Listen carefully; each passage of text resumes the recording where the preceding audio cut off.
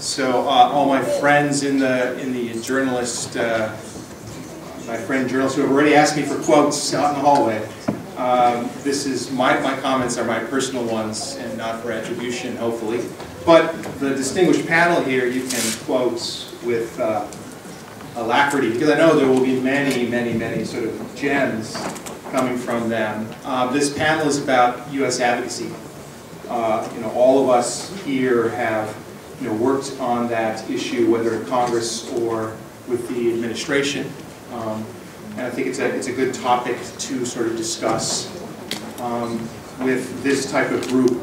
I'm here because I think I was part of the very first, I think it was, we were at Catholic University, right? So we used to meet up at Catholic University maybe 10, 11, 12 years ago. How long ago was it? 50. Yeah, right, where you go. So it's not very long ago. I've been sort of, I'm a friend of Young Lee. So I'm an FOJ, and I'm a friend of Bob, FOB, and there are so many other people here who are friends, both from China and from Lily. There you go. So that I feel at home here. One of the things that I tell groups who come to me about being successful in Washington, being successful advocates, is to remember the 3 I's. The 3 I's. One being have better info, better information, or better intelligence.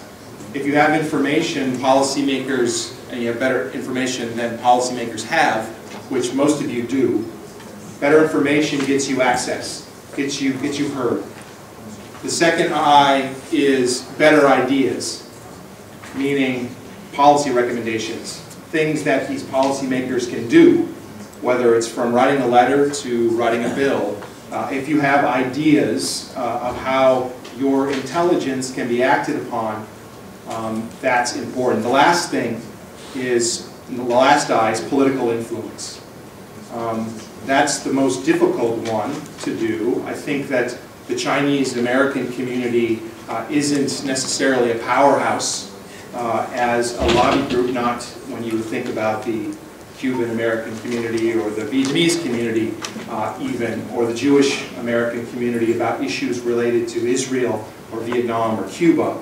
But it's something that I think can be worked on, and this group, a group like this, I think brings together many different faith traditions, many different coalitions, and that offers sort of some influence that you can offer. The reason that I think Human Rights Watch and SOFI are such powerhouses is because they bring those 3 I's together, right? Better information, better ideas, and some political influence, which gets them access to policymakers, so that their ideas can be acted upon.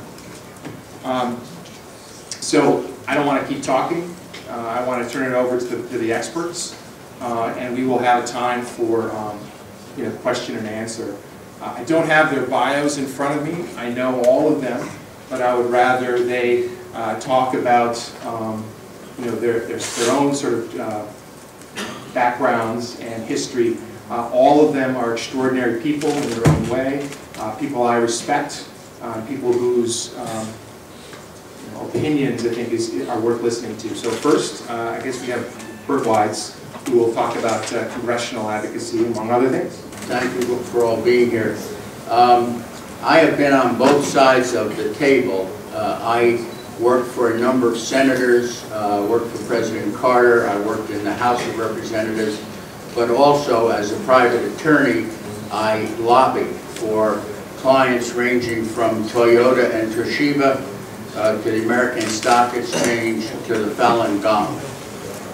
And I've seen it on both sides, so that is the context of my suggestions.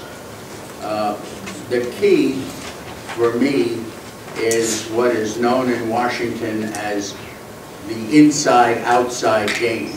That is, people like us and others, some hired for a lot of money, some doing it because they believe in the cause, lobbying Congress inside Washington. But the outside are grassroots, ordinary people, housewives, storekeepers, others who believe in the same cause, who meet with their members of Congress either here or back home. And I like to tell the story, I don't know if it's from the Bible, but it's about the fool and the wise man. And the wise man sells the fool a donkey. And he says, all you have to do is ask the donkey what you want, and the donkey will do it. So the fool takes the donkey home, attaches him to a wagon of farm goods, and says, pull to town. Donkey sits down and won't move. So he goes to the wise man to get his money back. Wise man comes back, he shows him. The wise man takes a stick on the side of the barn, whacks the donkey on his head. The donkey brays in pain, jumps up and heads for town. And the wise man says, see? And the fool said, but you said all I had to do was ask. The wise man says, yes, but you have to get his attention first. So the outside, grassroots people are key to getting the members' attention. Because even if the people inside Washington are expert lobbyists, members are very busy with Ukraine, with Iran, with drought, with riots in their city, whatever it is. You've got to get their attention. One way, unfortunately, is to have a Hollywood star take up your cause. And the Tibetans have Richard Gere, who has been very active on behalf of the issues involving Tibet. Nowadays, almost every Hollywood star has some cause, some disease in Africa or what's going on with refugees, and that will get members of Congress, unfortunately, to come to the hearing and get press. But another way to get their attention is on the outside, in terms of grassroots people in their state, if they're a senator, or in their district, if they're a congressman. Scott mentioned the 3 I's, and he's absolutely on point. I put it a little differently in terms of your approach to convincing a member to help you. In Las Vegas, if you play on a slot machine, you win if you get 3 lemons. And for me, the 3 lemons in lobbying are to convince the member that it's good for America, to convince him that it's good for him, meaning political support, and finally, that it's a right thing to do. In the case of it's the right thing to do, a lot of potential is in progressives in American religion. I think liberals have tended to write off religious groups because of very conservative types who don't always support social causes, but there are many very progressive religious groups that can get involved. And that leads to my next point. At the level of this conference, one of the main goals is to unite all of the different groups, Falun Gong, Uyghur, Mongol, Tibetans, because you all work hard for your cause, but because of all the hurdles that we talked about in our panel yesterday to getting America to do more, it is very, very difficult to overcome all of those hurdles we talked about. Together, there's a much greater chance. And I worked for many decades with the Leadership Conference on Civil Rights, over 100 organizations of all kinds concerned about women's rights, the elderly, the handicapped, African Americans, Hispanic, Asian Americans. And they work together, they support each other's causes. They are very powerful in that regard. And I think as we continue to strengthen that idea, it does not require any group to merge into a single organization. The American Civil Liberties Union, the AARP, the Association of the Elderly, the Asian Americans, do their own thing separately. But when they unite behind a bill or a cause, they're very powerful. At the local level, when you don't need thousands of people, some organizations have more grassroots support than Tibetan Americans, Uyghur Americans, or Falun Gong practitioners. You don't need a lot. 20 people is a lot for a member of Congress. But more important is to build a coalition at the local level. I have done this on every kind of issue you read about in the newspapers, foreign and domestic. And I can tell you, having sat with a member of Congress on this side of the table or lobbying on the other, that there is a big difference between the member of Congress looking across the table when he's back home in his district office and saying, oh, those are the women concerned about our getting out of Afghanistan. Or those are the men who don't want imported sneakers from Vietnam because they make sneakers here. Or those are the Tibetans and they want us to have the president meet with the Dalai Lama. That's one thing. But when the member of Congress looks across the table and he sees those groups, but with them is a Catholic priest, a rabbi, a local councilman, the head of the League of Women's Voters, other groups who have agreed to support the issue, it begins to look more like a cross-section of the community. And then he's going to pay a lot more attention. Mark Twain, the American author of Tom Sawyer, said it well. He said it's like the difference between lightning and a lightning bug. So if you can reach out in your community, and I can work with any of your groups on how to do that, to get more of a coalition beyond just your group to be on your side, it's tremendous. And finally, I would say that when local individuals among your various groups are asked to meet with members of Congress, they often are hesitant. Politics is dirty, I don't want to get involved, it's all about lobbying and money, I've never done it before. Forget all that. Congress couldn't function without information from the outside. There's too much going on they have to decide about. So you are helping them, number one. Number two, it's your constitutional right in the Constitution to assemble and petition Congress. And number three, your voters, many of you, and if you're not citizens, you know people who are voters, relatives. So it's your duty, it's your right, and it's helpful to Congress. You should have no hesitation. And groups in Washington, like myself, lobbying for the Falun Gong, can write up talking points that you can use and so forth. The last thing I would say, which builds on what Jared spoke in the last panel and what I said yesterday, the quiet diplomacy by our government, and I quoted Sophie Richardson, has not done too much. China's very tough. We have many fish to fry with China. We want their cooperation, as I said, on North Korea's nuclear weapons, voting with us on Syria, finance, and so forth and so on.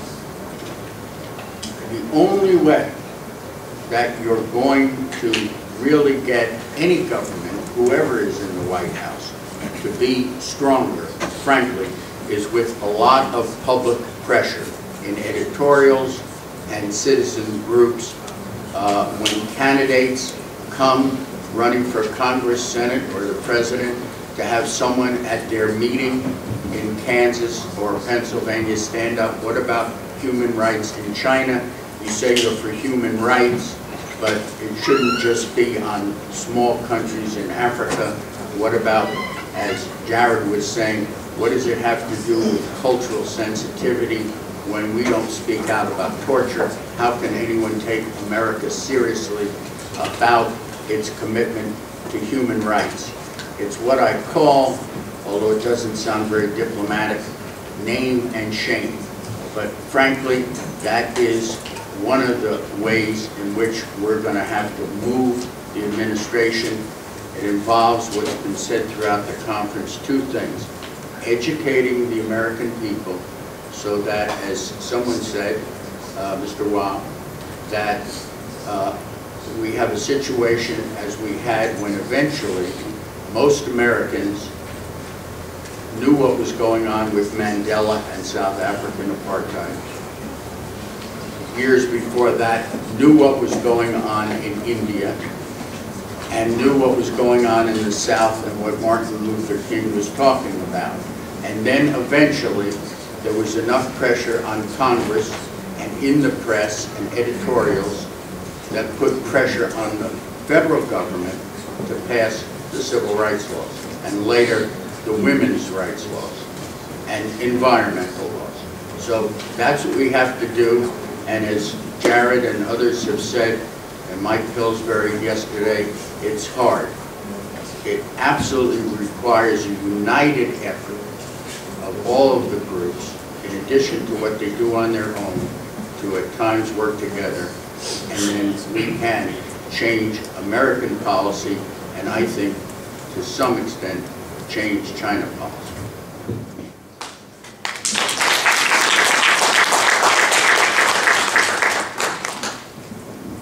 Thanks, Bert.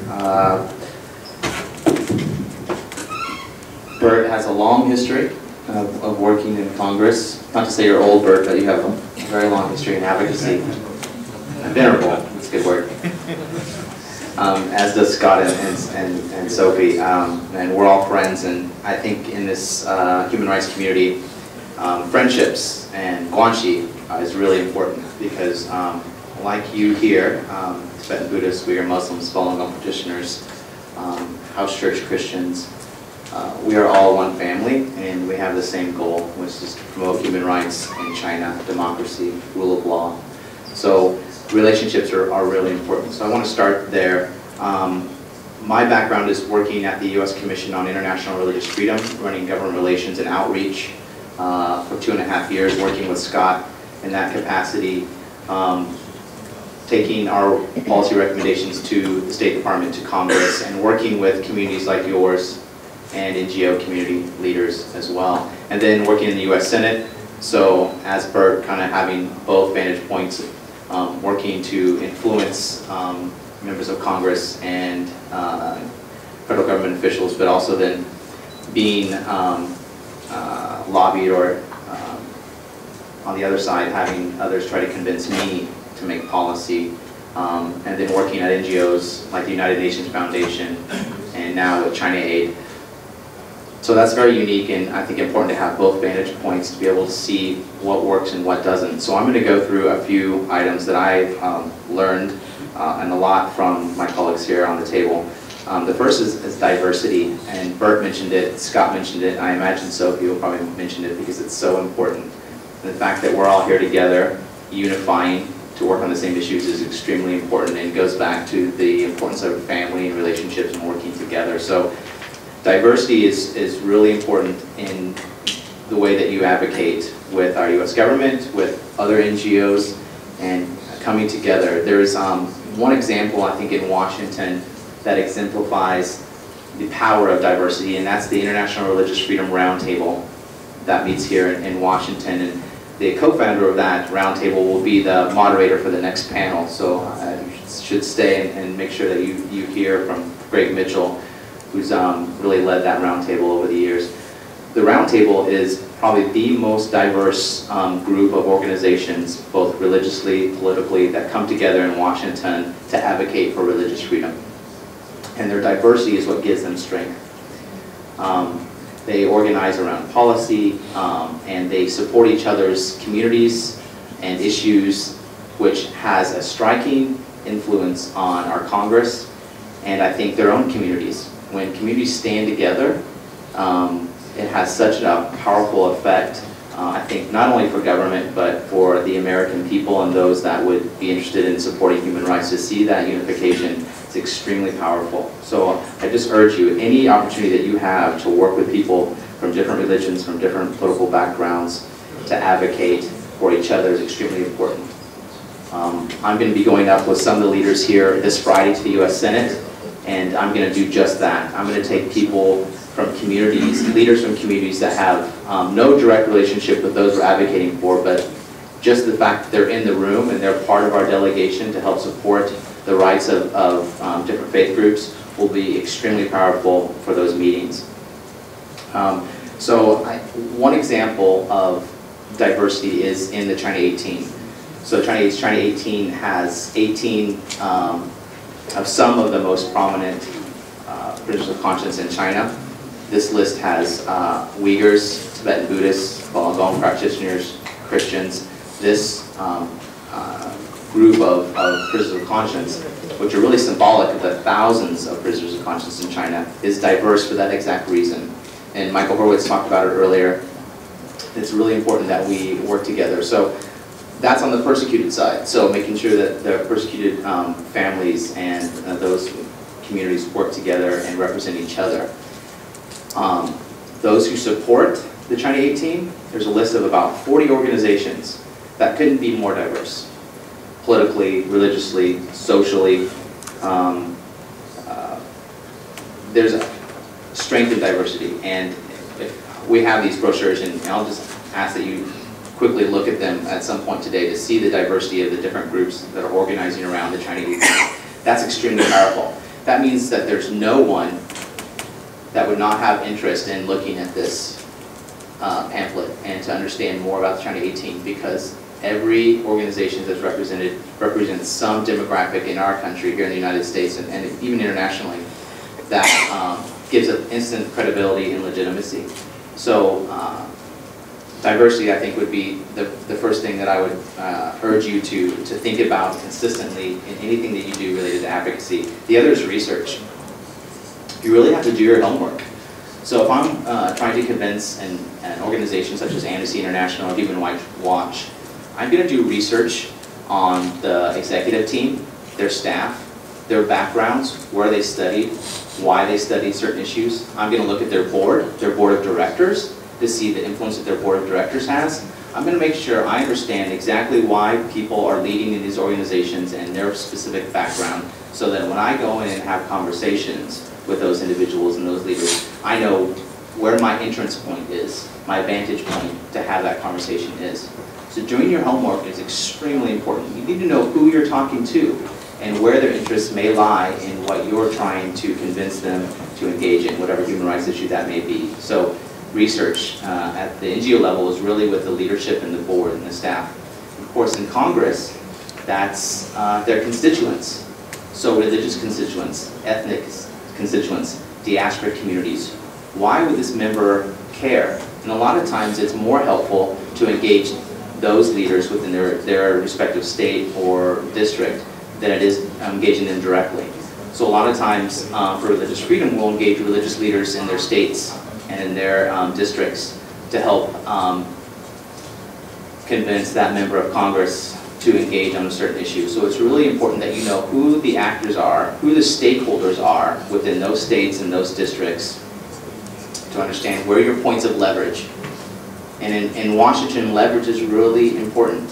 It's knowing where your points of access are, but also how to use those points of access and those actors to help join the choir of the argument why this member of Congress, why this political leader, why this NGO should engage on this particular issue. I would also say that, and I think it's been said earlier, storytelling is extremely important. Washington becomes so numb to numbers. We hear through news reports and through just the mere fact that there are so many in Washington working on human rights, we hear so many numbers about people being persecuted. And there's a level of exhaustion and apathy, unfortunately, that comes along with that. So what's very important and I think extremely helpful in talking about this level of persecution is bringing a face to what this persecution looks like. So when you're able to, as in this Friday when I take a few of you up to the Senate, these staff members will be able to see someone other than myself, an advocate, to see and talk with the families, those that are actually experiencing the persecution, themselves. That's extremely important to have a face to your cause, to the human rights that you're trying to move either on the Hill or with NGOs. So putting a face to the numbers is really important, and also a voice. So I encourage you to be able to work with the families and those that are experiencing the persecution in a strategic way, in a sensitive way. I think we learned earlier from the panel with Tiana and Ray and Bridget that it's really important that the family's well-being and those who you're working with, the persecuted victims, that their well-being and their level of comfortability in telling their story is met first before your advocacy goal. And I think that sensitivity will shine through your efforts to work together and to hopefully advocate in a successful way for those communities. The last thing I'll talk about is something I think that most human rights organizations are guilty of in some ways, because there really is a competition, if you will, unfortunately, for issues. And in some cases, human rights organizations can exaggerate or can put things in a particular context which isn't the whole story. And so I really want to press upon all communities here to really make sure that what you're presenting, the cases that you're presenting, are holistic and represent the whole of the situation in your community or in your country, and that there's not a level of exaggeration, that you're able to verify the majority of the facts that you're presenting. And if you're not able to verify, to concede that. I think the more transparent you are on sharing information, the information you have, information you don't have, actually is a strength. And so I would just also suggest that in doing so that you recognize international law. I think Jared mentioned it earlier in the last panel, not to confuse our own American values, which are important and I think universal in nature, but to recognize international law and universally accepted rights and norms is really important, so that we are all speaking from the same page. So those are the issues that I've come across that I've seen have been helpful and in some cases not helpful, these particular issues. But I think, going back to the beginning of the conversation, really relationships. It's really about forming trust and relationships with co-religionists, with people of other faith and other political backgrounds, and taking this on through a holistic, organized, cooperative manner, I think was probably the strongest suggestion I can make today. Thank you.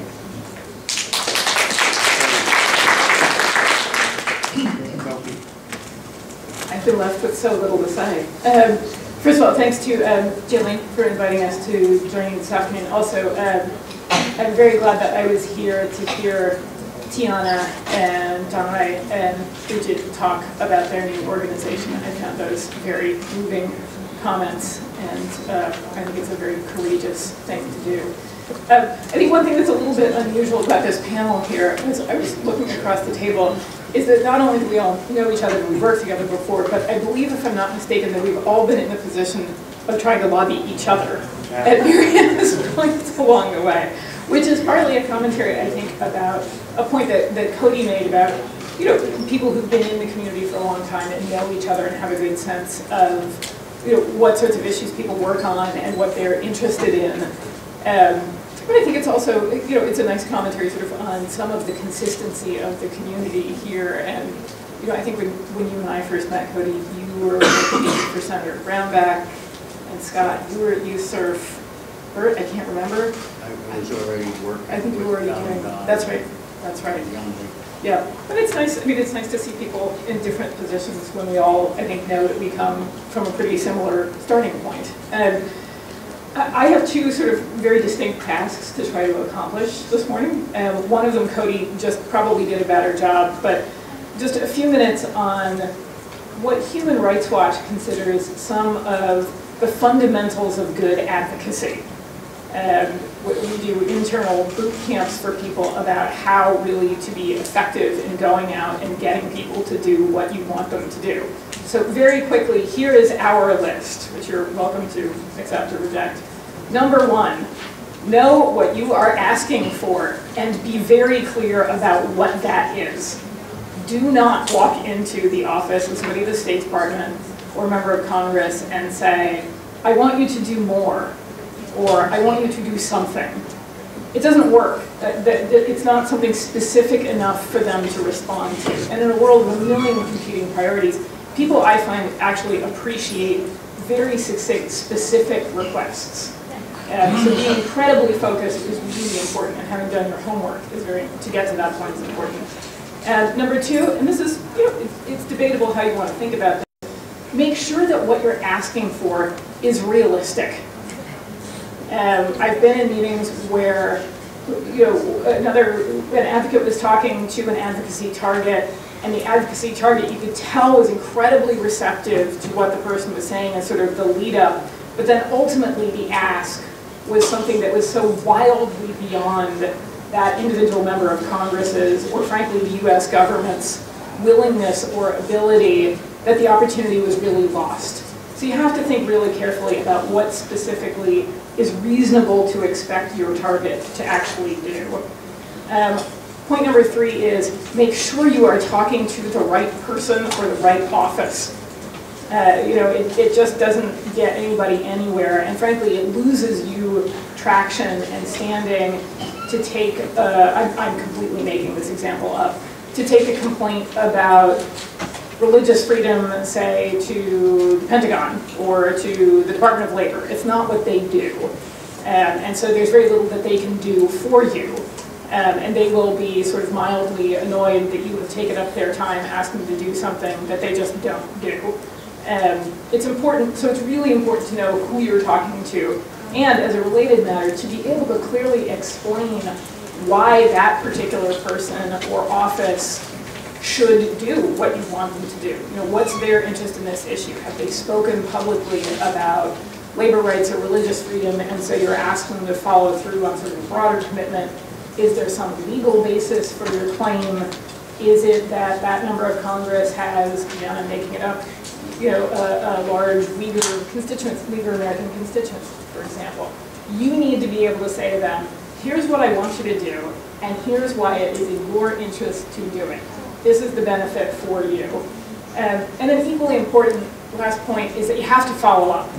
If you show up, and even you can make the most compelling request and pitch in the world, but if you then walk away and you don't follow up, it sinks back down to the bottom of people's lists.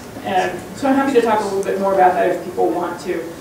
Very quickly, I think the other issue I was expected to address a little bit are some of our main advocacy targets in the US government, which is a big subject, so I'm going to simplify it a lot.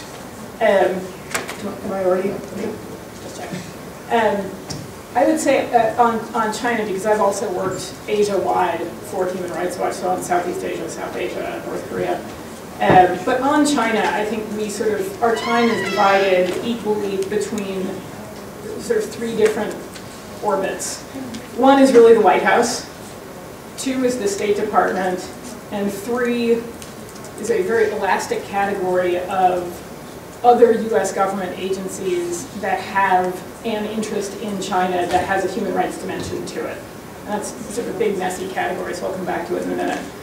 At the White House, there's sort of a further subdivision. There's the staff of the National Security Council, which includes people who work specifically on China and people who work specifically on human rights. And their job is not, or so they'll say, is not to make US policy, but rather to make sure that policy is being implemented in a coordinated manner across the US government. So often our discussions with them are about saying, hey, if you're really going to coordinate, you need to make sure that it's not just the State Department that's taking a strong rule of law message to Chinese counterparts. You also need to make sure that the Department of Homeland Security, the Department of Justice, and other US government agencies that have interactions with the security apparatus in China are making those points too. The other office that we sometimes deal with is the National Security Advisor, whose job it is to essentially inform the President and Vice President on a daily basis of security and foreign policy issues. Those are people you go to often about what you want the White House to be saying publicly, or if you think that what they're saying publicly is problematic, or if there are serious policy problems. But those are people who are incredibly busy and they're difficult to get at, so you have to be very judicious about when you choose to go to them and be very clear about what you're asking them to do. The other sort of universe of people we deal with sometimes in the White House are speechwriters, who are largely responsible for shaping the public rhetoric of very senior U.S. government officials, obviously the president on down. And sometimes even when you can't quite win an argument with policy people about what you want the White House to be saying publicly, you can kind of get the speechwriters to rewrite certain things in a more human rights friendly manner that then you can grab onto and use to go back to the White House and say, here's why I want a policy change, because you've gone out in public and said X, Y, and Z. There are also times when this goes horribly wrong. I'm not going to lie to you. I think the single worst thing I have heard come out of the White House in the last 6 months was an unforgivable couple of sentences in an interview that the president gave to Xinhua around his November visit. And there were a couple of sentences about Xinjiang and terrorism and ETIM, last time I checked, nobody even proved existed, that sounded like they had been written by Xinhua, but they had come from the White House. We were very, very, very unhappy to see that language being used. And on that occasion, we went back to the NSC, to the NSA, and to the speechwriters and said, why on earth would you publicly ratify this very problematic language that the Chinese government uses? This is not the US's position, this is damaging. They've sort of walked it back a little bit, but those have been some pretty fractious conversations. Very quickly, the State Department offers a number of different opportunities because it is the main US government agency that drives a lot of the bilateral relationship between the US and China. And obviously it has people who work just on China, it has people who work on human rights, it has offices on religious freedom and on international women's rights, things like that. We spend a lot of time going back and forth with those people about how, what policy is, how it's being shaped, whether it can be changed, what different kinds of visitors should say, what should be said on occasions like the strategic and economic dialogue, which is sort of now the flagship interaction between the two governments. It's coming up in June this year. And obviously we deal not just with people here, but people who are working at the embassy and at consulates across China, some of whom are tremendous allies in reaching out to civil society in China, to helping channel funding, to helping out individual cases, to showing up at court, things like that. Again, we can talk about things that have gone really well and things that have gone really badly with the State Department. Like many U.S. government agencies, there's often a significant gap or difference from one Secretary of State to the next in sort of the tone and the priorities. You have to, as an advocate, be prepared to change with that. Then sort of in this last ridiculously broad category, there are now, I believe, the last time I counted, there were 53 different U.S. government agencies and commissions represented at the U.S. Embassy in Beijing. There's 53 different government agencies. And, on days when I'm feeling charitably inclined towards the guys at the National Security Commission, it's because that's a lot of coordinating to do, right? I don't envy them that task. But that said, a number of those agencies offer opportunities to raise human rights issues. To give you, a happier example, we've seen over the years various projects undertaken, for example, by the Department of Labor that really do, I think, in very effective ways address problems with respect to labor rights in China. That's very constructive. On the downside, the Secretary for Homeland Security, Jay Johnson, was in Beijing a couple of weeks ago and gave an appalling speech at the Central Police Academy commending the police for their conduct. Now bear in mind this was within the same couple of days that Secretary of State John Kerry was putting out a statement condemning the Chinese government and by extension, or more specifically, the Chinese police for their detention of 5 feminist activists. That's when you pick up the phone and call the National Security Council and say, coordination, guys? You having trouble finding your way out of that paper bag? That you can't get a unified message about Chinese police out between 2 different cabinet secretaries? And So one has to be sort of attuned to the different portfolios of the different agencies and the opportunities that they afford, and then stay on top of them. Again, one of the biggest challenges I have in my job is simply knowing who does what and what opportunities exist. But know that there are lots of them, and if anybody's interested in pursuing this, we can certainly talk about it more. I'm going to stop there. Back to you. Thank you.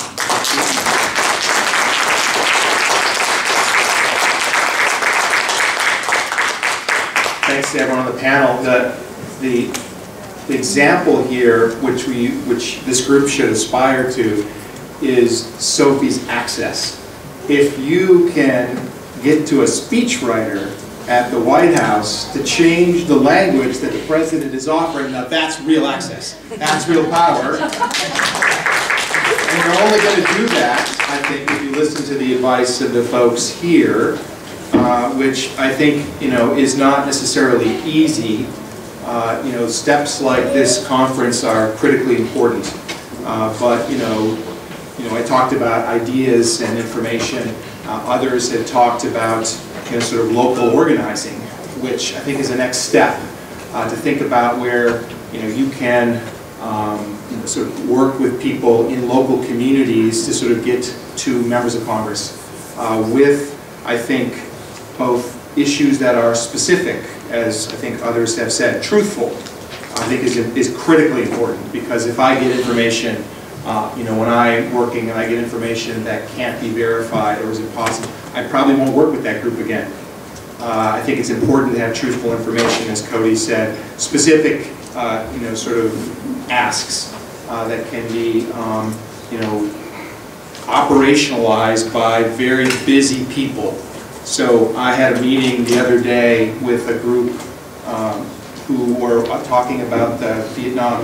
There's a comprehensive dialogue with U.S. and Vietnam, and they were asking me to do something. And I said, it's a great idea. Write the letter for me. Write the letter, and then then I'll bring it to the chairman, and maybe we can do something. I don't have time to write the letter. It's a simple facts, but something that you can do. I think Cody also said, and as well, I think bandwagoning with other organizations, maybe even organizations that don't work on China, on specific issues is also something you should be thinking about, because it strengthens your numbers. It's working with Human Rights Watch, gets you some access. Working with the International Religious Roundtable, gets you some access to other people and in other cases that you can sort of bandwagon with. I think it's very important. I work for a chairman who has, let me see how many pieces of legislation are in my portfolio. Hong Kong Human Rights and Freedom Act, Global Magnitsky, the International Religious Freedom Acts, the World Journalist Protection Act, and the China Human Rights Protection Act. So, how are we going to get all that passed without the help of people like yourself? The International Religious Freedom Roundtable wrote a letter in support of the Frank Wolf International Religious Freedom Act. 70 different groups representing the broad range. I think the letter said, we don't agree on many things. We often disagree on a lot of things politically, but we agree on this piece of legislation, which I think leads me to another point, which I think is also important, because in human rights, and I think in foreign policy generally, bipartisanship is important. People talk about the poisoning of the American political system, and both Bert and I and Cody have worked up on the Hill for a long time. There is some of that, but there is essentially some bipartisanship when it comes to human rights issues and foreign policy generally, and you should think about that with who you are targeting as your friends, what you do when you ask people to sort of advocate on your behalf. Bipartisanship is, I think, better.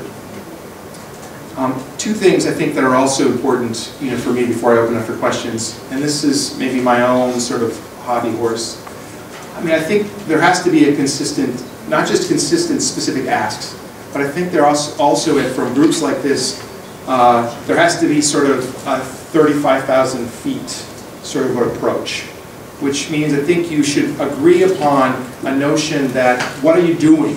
What is it about American foreign policy that you want? What's the message? I mean, if I boil it down, one of the things that I talk about is shine a light. We are shining a light. Nothing good happens in the dark. I mean, even though maybe the trade people and security people and other people want to push down some of the issues related to China, the reality is that nothing good happens in the dark. And that is what this group is doing, and we should think about that because I think members of Congress understand that as the right thing to do. Secondly, I think there should be a notion, and I learned this when I was a young, very young staffer from Mike Jendrzejczyk from Human Rights Watch. We have to start talking, to talk about human rights issues as interests, as something that can be connected to U.S. interests in other areas. I mean, we talk about the cases, and sometimes those cases are illustrative of other points. We talk about legislation, sometimes that legislation is illustrative of a bigger point. Internet freedom, I think, as Michael talked about, certainly has ramifications for e-commerce and the free flow of information and the press freedoms.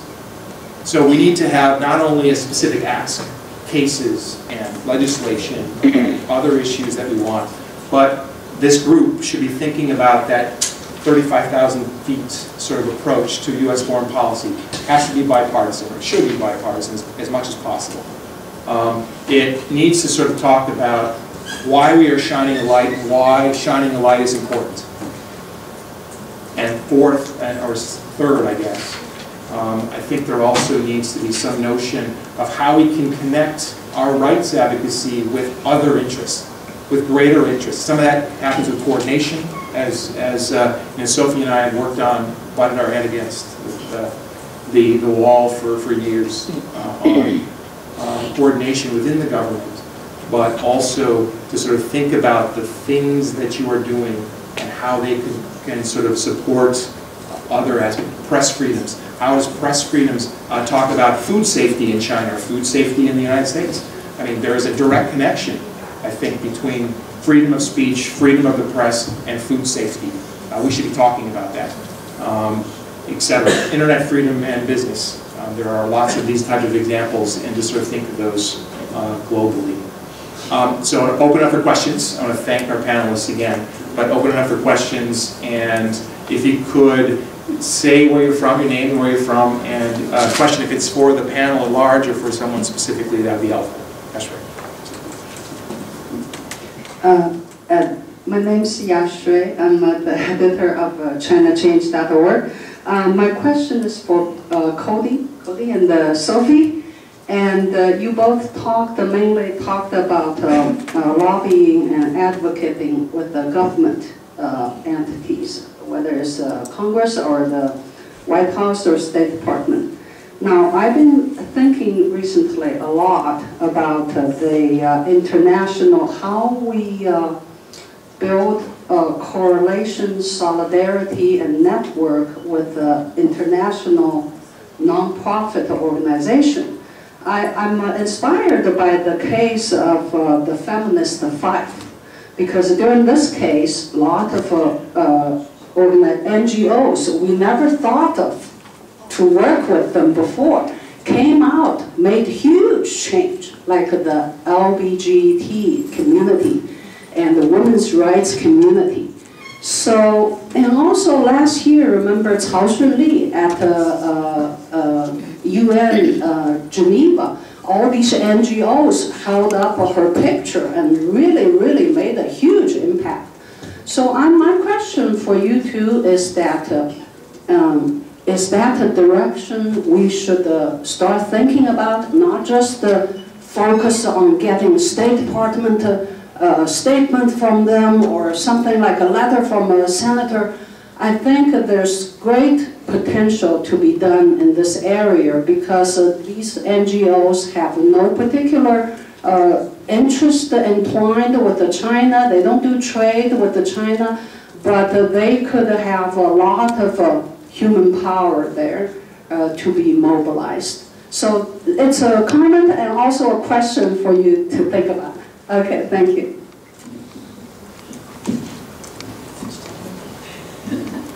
For those of you who aren't familiar with Yashui's work at China Change, I really commend you to it. It's a fantastic source in recent weeks of things like wonderful interviews with people who've worked with Beijing 5. Yashui, we're huge fans of your organization. It's a great point. I mean, there's plenty of room and lots of opportunities to work with other NGOs across the world. Often, you know, the reason, if it doesn't happen, it's often simply because either there isn't sufficiently common interest in a given development, there's not a lot of time, and that coordination can take a lot of work. I mean, I think part of what was so effective or made a certain amount of coordination, which wasn't really all that coordinated on the case of the Beijing 5, was that, you know, the treatment of these women was so egregious, right? It was so obvious. It was so well covered in the press. And, you know, for an organization like ours, which has people who both work on China and people who work on discrimination in LGBT rights and women's rights, you know, I'll point to our friends from Amnesty who are here today too. You know, we're in the position to be able to immediately say to our colleagues within our organizations, reach out to all your contacts, tell them to get rolling, objecting publicly to this treatment, mobilizing people who will speak up. You know, we have networks that we can go out to. And I think, again, part of what made this case successful was that actually so many different constituencies spoke up so quickly, so clearly, and essentially had all come to the same conclusion without requiring any kind of formal coordination or cooperation. You know, the same with you know, just the horrible case of Cao Shunli's death last year. I think especially for a lot of the NGOs that work at the Human Rights Council in Geneva and have observed how incredibly intransigent the Chinese government has been there, even if they didn't have a particular interest in her case, or even if they weren't especially interested in the UPR itself.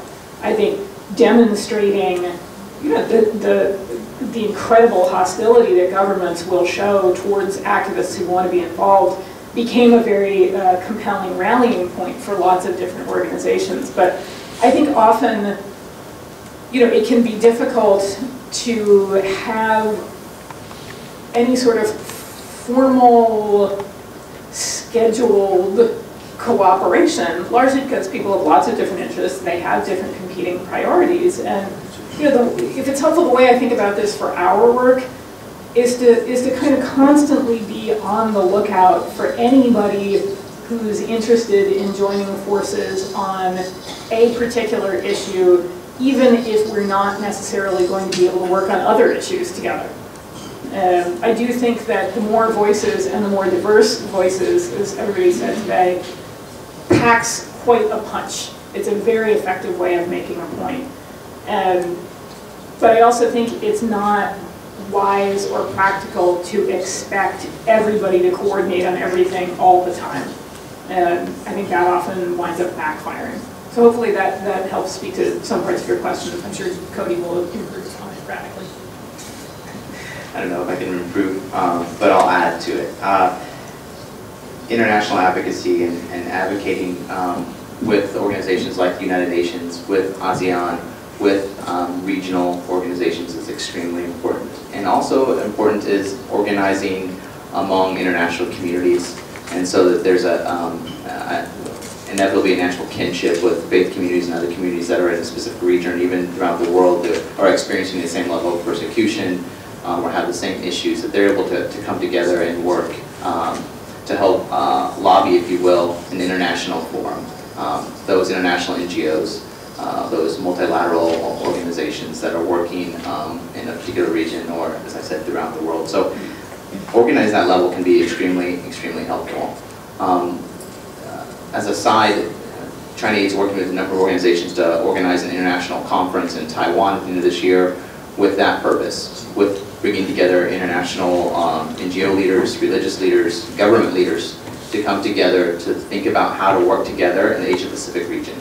The name of it is the Asia Pacific Religious Freedom Forum, specifically looking at religious freedom, but it's an opportunity to bring together those leaders on this issue to create new mechanisms, strengthen existing mechanisms, to work on issues together at those different levels, at the religious level, at the NGO level, and at the government level. So those are extremely important endeavors, and I might just add that, you know, as Scott was saying, there are a number of issues that unify human rights. I think one that maybe has not been mentioned is national security.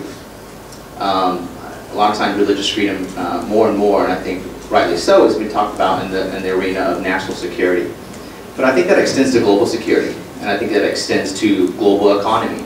And human rights, countries that protect human rights, civil rights, including religious freedom, are more likely to have economic prosperity, a thriving civil society, a level of security. And that's something we know through quantitative data, through the work of Brian Grimm and his research. So we know when a country respects the rule of law, that along with that comes a stable, prosperous country. So that's an international and universal idea and concept. And so that type of language needs to be included in our advocacy. And that this is verifiable, that when we have human rights, we have a stable world. So I would just add that as part of the level of advocacy, that when we talk about why these issues are important, it's because it's for the stability, really, of our world. Professor Shah.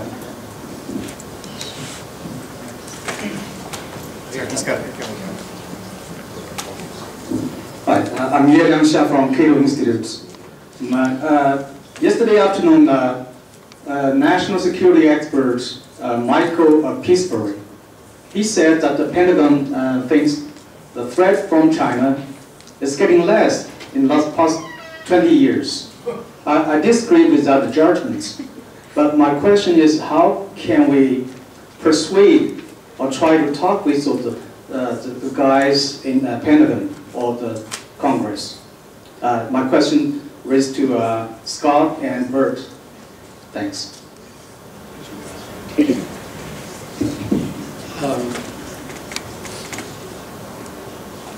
I don't know quite how to answer it because of two things. I started in this town, and you have to believe in redemption and salvation, working on nuclear missiles and nuclear missile submarines and aircraft carriers for Secretary of Defense McNamara. And then when I got to the Congress, I was working for liberal members on cutting defense budgets. But I followed defense issues, and the U.S. defense industry has grossly exaggerated the threat of Chinese military capability. It's nothing compared to ours. They got a used, beat-up, small, outmoded aircraft carrier from Ukraine, and all of a sudden they're a threat in the Pacific. On the other hand, they are clearly, and the threat of China's military might is used to keep our defense budget up way above what we need, as well as other people's defense threats. But on the other hand, they are clearly very aggressive. They clearly want to expand their influence where they can through military threat or risk in the South China Sea, throughout the whole littoral, and so forth. So I'm ambivalent in response to your question. But I think that with regard to any issue, the start is public information for the American people and educating them. Because if they can be scared that China today is a threat to Kansas, then they will be for, just spending all our money on defense and when we have needs at home and so forth.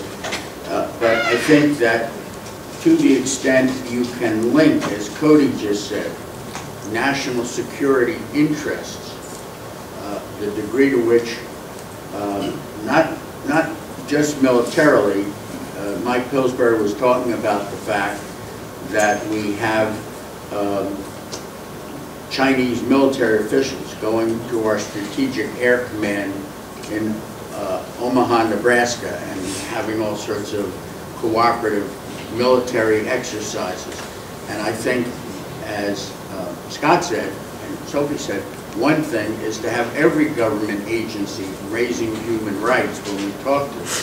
But for me, the link to national security is that countries that are not democratic, violate the rule of law historically, as Scott said, are traditionally more aggressive.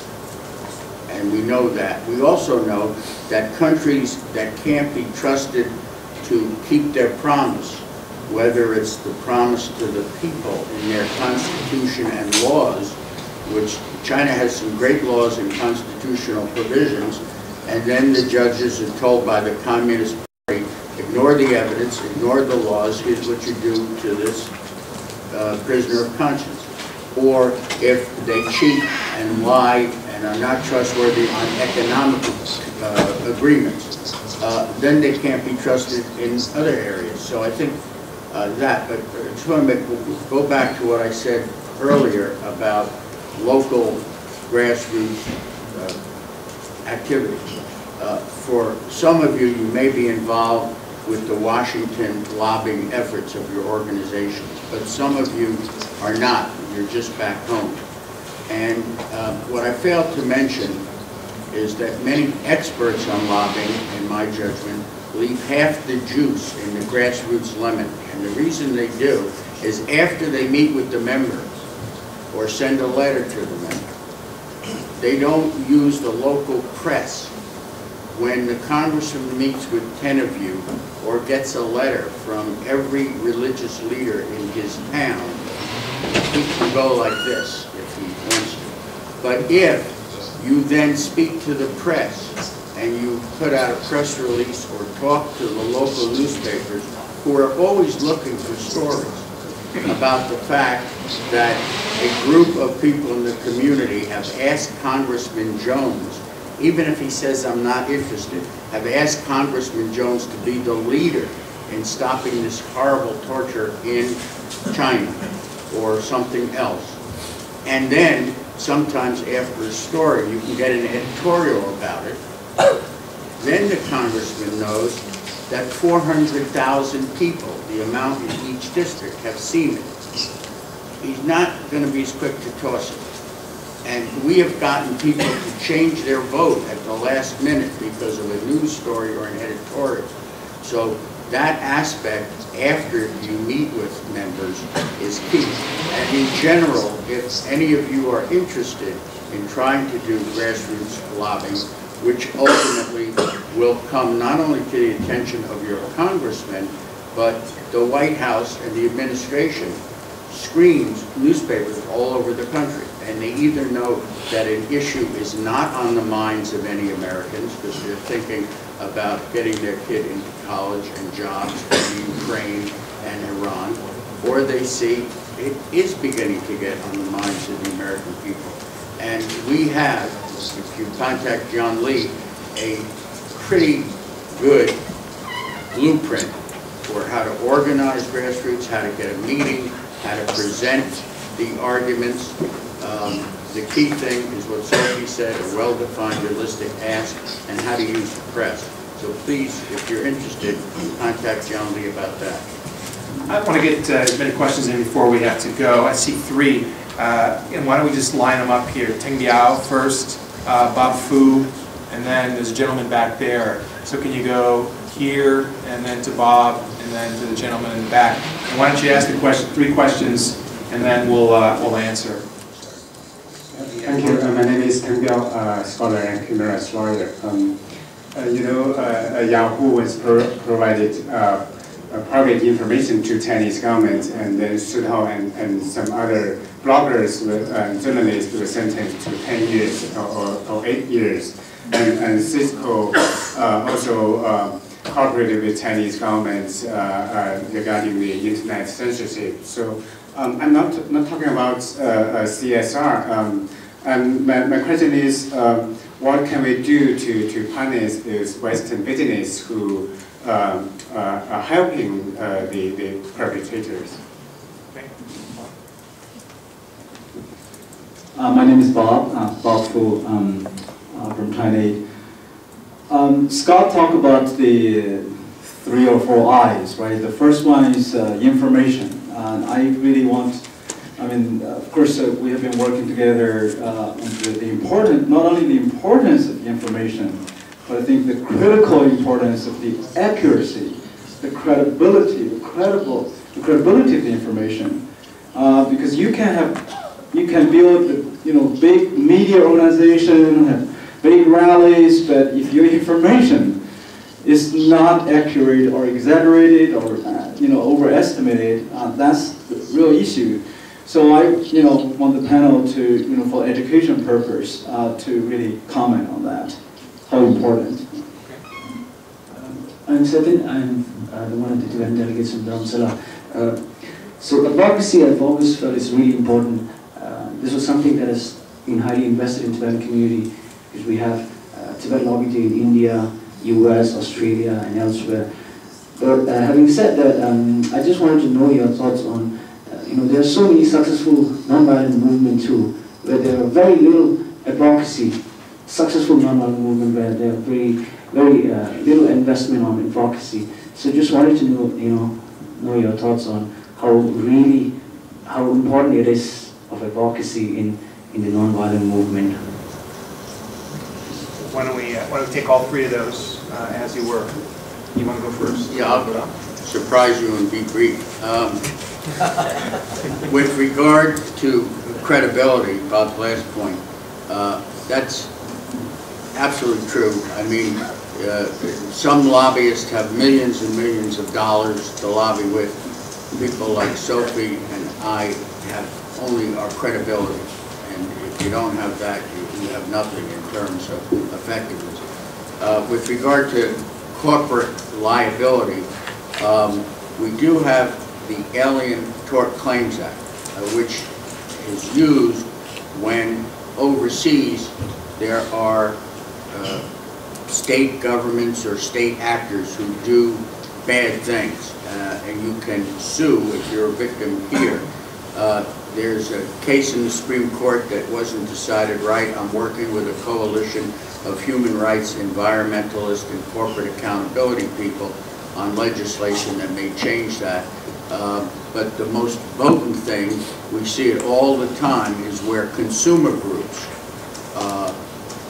lobby and publicly try to get people to not buy products of a company because of what it's doing in the Brazilian rainforest or because of what it's doing here in America in terms of how it treats its employees.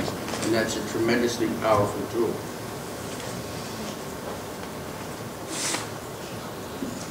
I'm just, first of all, talk about the information, the importance of information. I mentioned it in my opening remarks, and Scott's mentioned it. Information is so important, and to be able to verify. And I think in my opening remarks, I talked about having a level of transparency and conceding when you have facts that are verifiable and when you have information that you believe is relevant, but you're not able to verify. And I think that level of transparency builds trust, and really in sharing information, the foundation is trust. And as Scott said earlier, if he worked with an organization and they provided information and they found that information to be not true, Scott would, as he said, most likely not work with that organization again. So the ramifications of providing bad information are very, very big. So I again will ask you and urge you to make sure that when you have verifiable information, you're able to present some level of documentation or some reporting from news sources on the ground. And if you're receiving information not able to verify, to continue to share that information, but to concede that it's not indeed verifiable. In answering the question regarding Yahoo and companies that are working inside of China, there's a couple different ways to look at it. The first, I think, should be in the context of what's been done in the realm of human trafficking, and Bert touched upon it a little bit. In human trafficking, organizations have been very successful in letting the American people know what companies are gaining profit on the backs of slaves at the cost of human dignity and life. And so when you're able to identify companies that are working within China and they are not adhering to internationally accepted human rights laws and concepts, that you're able to bring those companies accountable by talking about those abuses, by talking about the fact that this American company, which represents American values throughout the world, is not able to adhere to these international recognized laws. That's important. So there's a level of advocacy that needs to happen with U.S. companies. And lack of a better term, it's name and shame.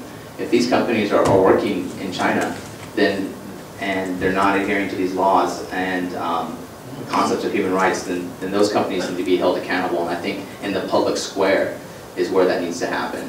So I urge you, again, coming back to my first point of information, though, we have to be able to verify in some ways that these companies are doing this. But I think it's really important, and we have a lot to learn from those advocates that are working on human trafficking, because they've done a very good job of doing that. As far as advocacy,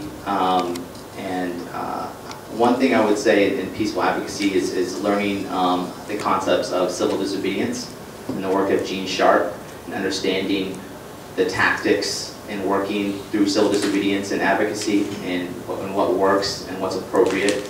I think if you read a lot of Gene's work, it's a lot about organizing and coming together and the level of cooperation and having a single focus. But I would commend you to the work of Gene Sharp on civil disobedience as it relates to advocacy. I'm going to try to make 4 points very quickly. On the point about, is it? Yeah, one. Oh, I thought you were telling me I only had 1 minute. Does that mean I can also ask where I get one of those fabulous teamed pet jackets the guy who just went out of the room was wearing? I give a lot of money for one of those. $19.99 on eBay. Helpful. Oh, it's on Alibaba too, but it's only $5.99 on Alibaba. I'm betting it's not on Alibaba. On the point about nonviolent, one's commitment to nonviolence or that status and peaceful advocacy. We live in a time when now you are competing for government's attention when they are overwhelmed by groups who are practicing fantastically violent advocacy, and it takes up a lot of their time. I think some of the conflicts in the Middle East, ISIS and other groups have sucked a huge amount of attention away from, precisely issues like Tibet. But I think in that sense, it's that much more important to say we are committed to change peacefully. This is who we are and how we do things. And to paint that contrast for your audience. They should find it that much more compelling given the state of the world today.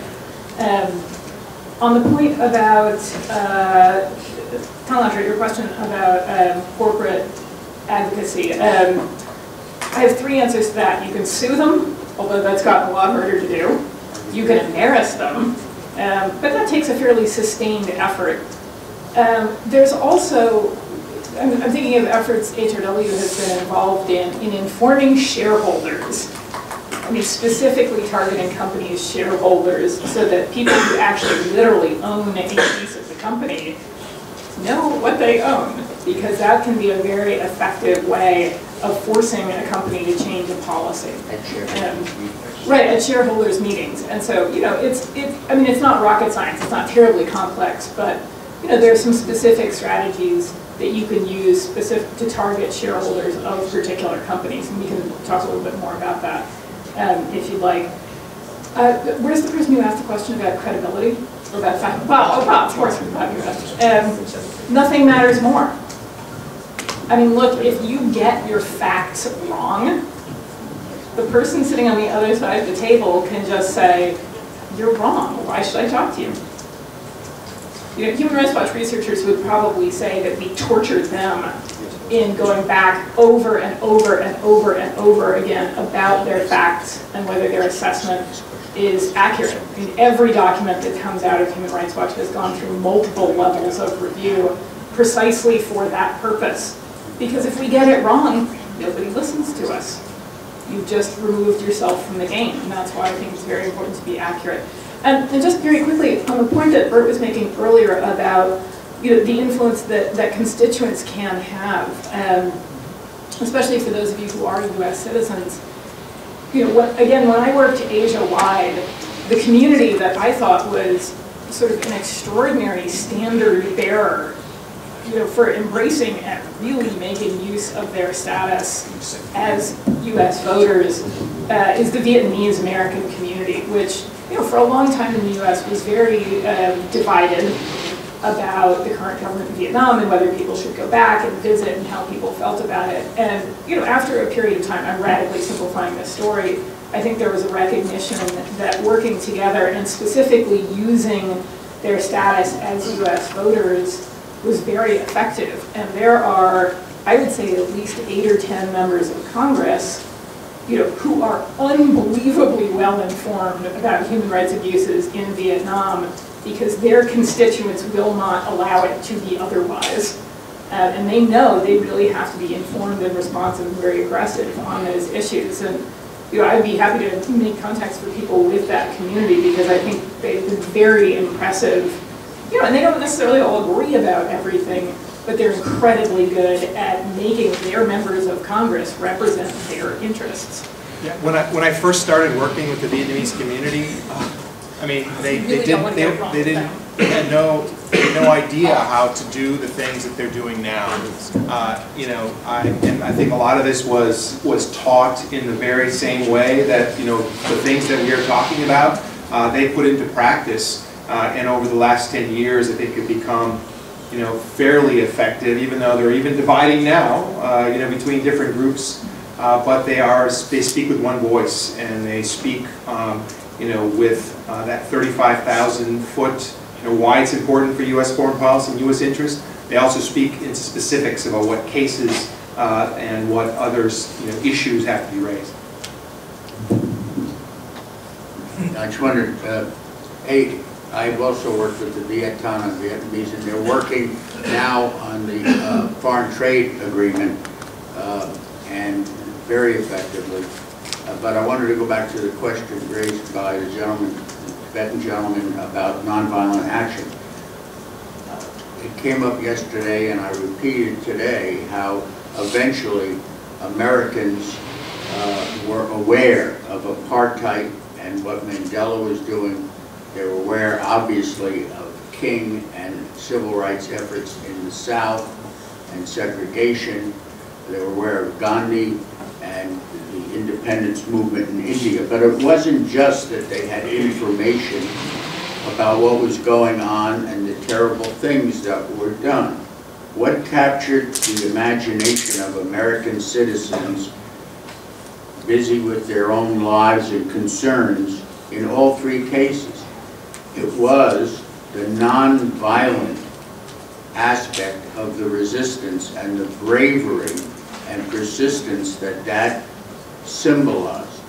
So it is a very powerful tool. Any other questions? Oh, one more.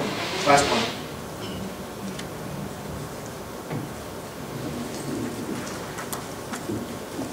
Thank you. I'm Bill Gazuna from George Washington University. Could you give us some insights into China lobbies and their activities and how they can become an obstacle to Chinese human rights activists here in town? Can you give me an example of a China lobby that you're thinking of? Can you give me an example of a China lobby that you're thinking of that's an obstacle? Yeah, how they can become an obstacle. No, an example of a China lobby that's... Yeah, of an example. I'm asking you what organization is a China lobby that's an obstacle? Is there something that you had in mind? Well, I don't know the specifics, but like general examples of China lobbies and how they can influence U.S. foreign policy and how their activities can become an obstacle. Okay. The Washington Post is the main Washington newspaper. Once a week on Wednesday, everyone in Washington gets to read China Watch. It's an insert in the Washington Post. At the very, very, very bottom, if you have a microscope, you can find out that this is published by China Daily in Beijing. And because it is an agent of a foreign power, it has to file papers with the Department of Justice. Most people in Washington, when they read this, and they open it up and they see how happy the people are in Tibet, and how the Han and the Uyghur are working cooperatively in Xinjiang province, think they're reading the newspaper. That's one example. Let me just continue in that example in media. The reach of the Chinese government, as most of you know, is very, very long. That reach extends beyond print, newspaper, but into, of course, television. So most of you probably know that in the United States, the Chinese television stations, majority of them are actually owned by the Chinese government. And so their level of reach, even to diaspora communities here in the United States, is very long. So in addition to media, government-sponsored media, state-run media, there's also the reach of the Security Bureau. So most of you in this room also know that they, at some point here in the United States, have actually seen undercover, if you will, not so much successfully, Security Bureau agents here in the United States. They are throughout the world. So when you're in China, of course, you see them, but when you're not in the United States, they are here as well. And sometimes those agents are here to intimidate dissidents that are now in the United States. In a lot of cases, we have embassy representatives that come to hearings, and we have a not so undercover representation of the Chinese government in government meetings, sometimes invited, sometimes not invited. So I think it's kind of a known factor that the Chinese government's reach is very long, and in addition to media, they are often at events like this, or other conferences, or other government meetings when they're able to gain access. So their lobby is based on intelligence, gathering intelligence and information to help guide their strategy in being a counter leverage to our efforts. So I would say that the reach is very long.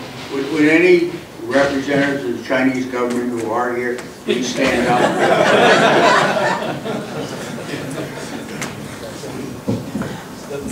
Pretty clear, yeah, go ahead. I'll just add 2 quick points. One is that, at least in principle, you should be able to look up on the Department of Justice's website. You go to the link for the Foreign Agents Registry. What's the other A for? Oh, I don't remember. The acronym is FARA. And in principle, everybody in the U.S. who lobbies on behalf of a foreign government is obliged to register with the Department of Justice and disclose that status. Now, not everybody actually who should do that does, but it can give you a sense of what kinds of PR firms, lobbying firms, law firms represent various governments. Now, as far as I know, there are only 1 or 2 individuals who've ever been publicly listed there as representing PRC interests. There are several different organizations that are registered lobbyists for Taiwan, for the ROC. But it's worth checking periodically. Look, I think the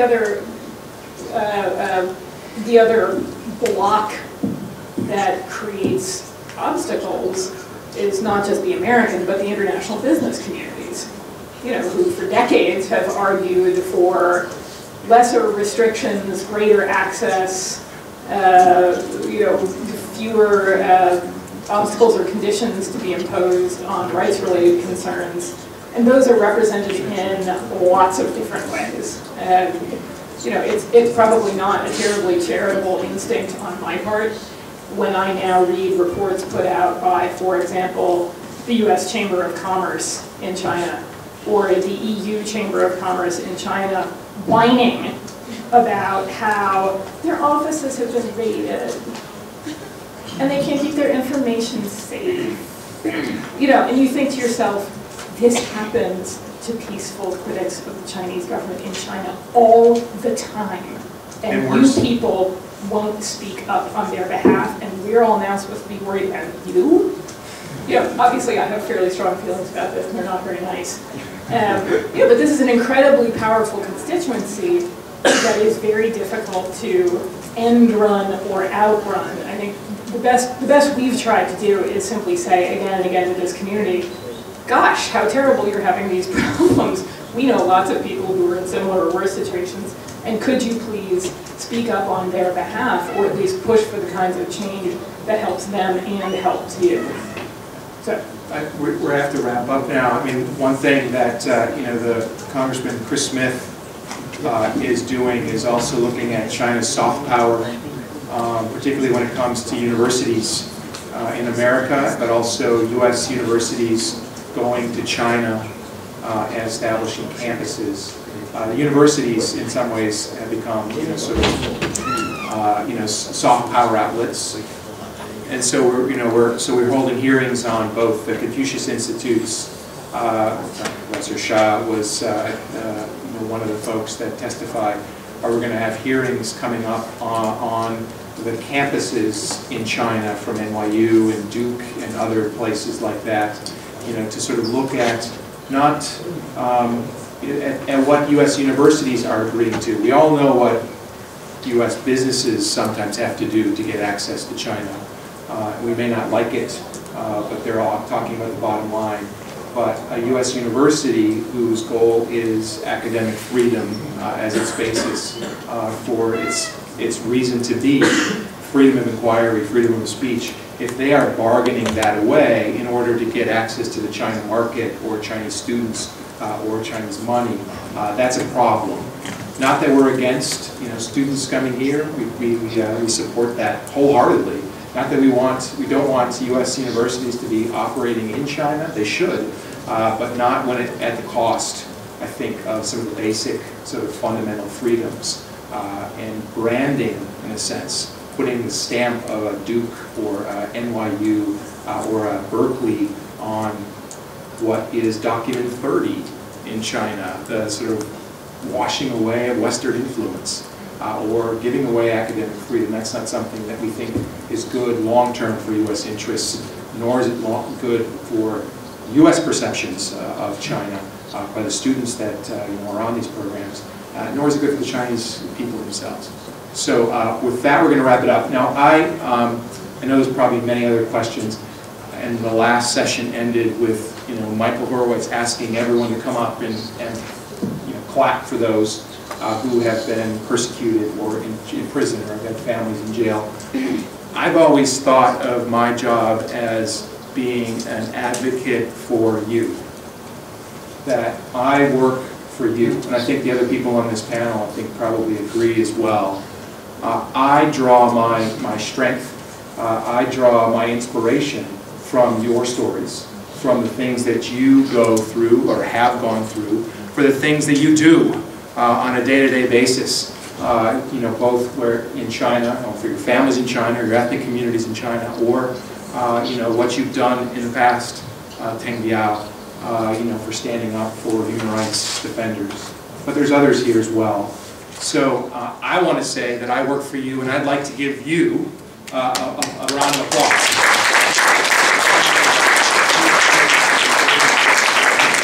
So with that, we're going to wrap it up, and we'll thank the panelists and give a round of applause for them as well.